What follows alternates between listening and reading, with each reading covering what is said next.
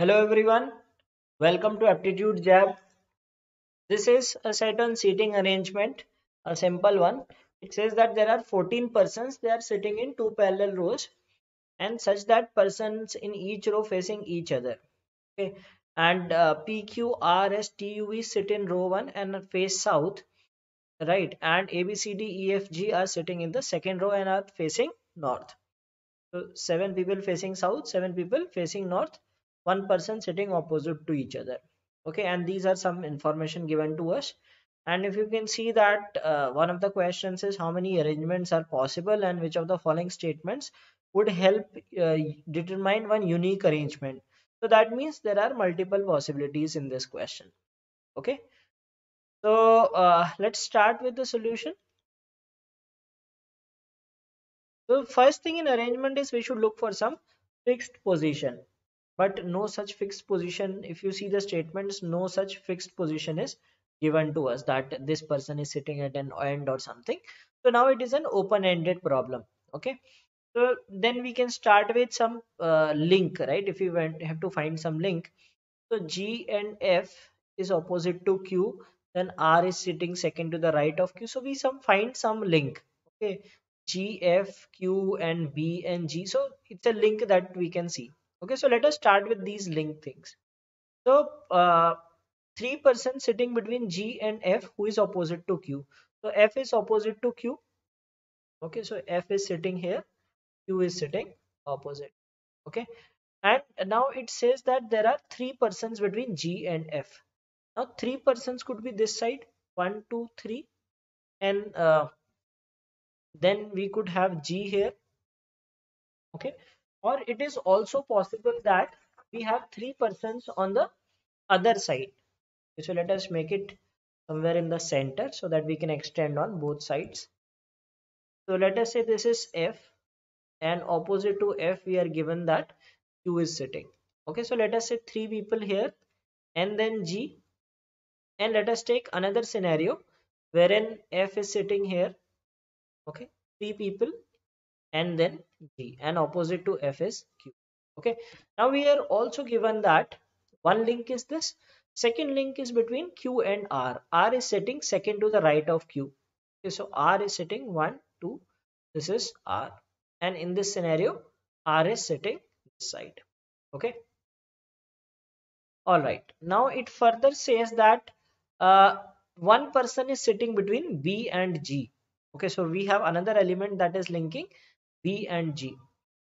And if you take this case, so we can have one person and then B. Okay, and if you consider this case 1 2, let us say if you put B here, there is a statement says that T is sitting opposite to B, so this is not possible. So B will sit here only. Okay, and opposite to B it is T. Okay, so this is one case. Now in this case, if I take B this side, suppose I take B this side, so now if you see 3 4 5 6 7 8 9, this is the ninth person, hence B this side is not possible. So B will be sitting here, and opposite to B we have T.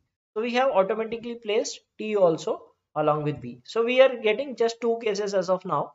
Okay, now let us fill more information. Okay, now we have that E is sitting second to the left of A, who is not sitting adjacent to F, right? E is second to the left of A and A is not adjacent to F. So A cannot sit here. If I put A here, E is not possible. So only possibility is A and E.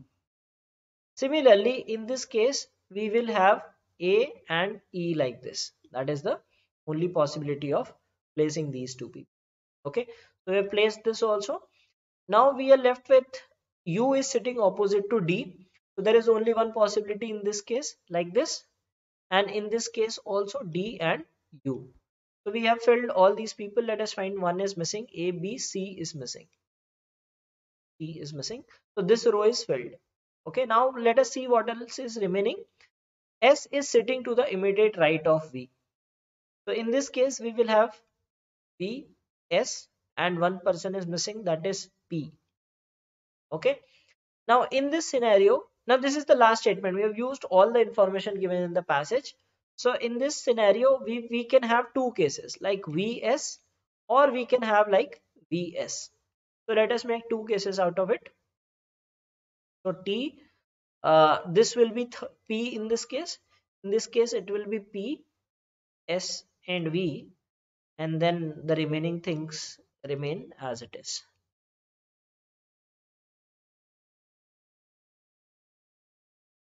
Okay, so we get three possibilities, right? This is case 1, this is case 2, this is case 3. Three possible arrangements.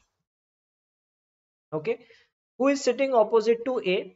Now in this case we see P, V, and so we cannot determine, because in all cases we are getting different people. Who among the following is definitely not sitting extreme end, right? So who is not sitting at extreme seat out of these? P. So if you see in either case, P is at a central position. P is not at an end, right? G is end in this case. Q is at an end in these two cases. B is also at an end, but P is not possible at an end. Okay. Which of the following statements would help determine one unique arrangement? We are getting different arrangements. Which of these statements, if you knew, would give you one unique arrangement? Now let us see. B is to the immediate left of E. Now B is to the immediate left of E in two cases, right? This in all cases. B is to the immediate left of E in two cases. Sorry, this is right of E in two cases, but it will not give us a unique arrangement. V is not opposite G. Okay, V is opposite in G in this, V is opposite G in this. Now this statement will give us a unique case, so we will get this as the unique seating arrangement. So this is the answer to the question. Okay, there is one person between U and P, so let us verify that if others are wrong. So U and P one person, U and P one person, right? So again it is giving us two possibilities, 1 and 3. There are two persons between C and E, 1 2 1 2 1 2. So it is not giving any further information, but V is not opposite to G. That gives a unique solution, because this will eliminate this case as well as this case. We will be left with one unique case. So that is the answer to the question.